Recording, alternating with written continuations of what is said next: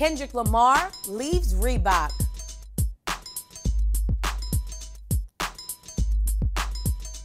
Kendrick Lamar is running the rap game, especially after his sweep at the VMAs this year. And that's why he must stay rocking the hottest sneakers. Following his successful recreating 3 of Reebok's Club C sneakers, the Compton rapper has officially ended that partnership to make way for something new with Nike. Damn, Kendrick. Now, Kendrick took to Instagram to share the news. He said, "Cortez since day one. Hashtag Team Nike, hashtag TDE. Sheesh, Kendrick, tell Reebok how you really feel."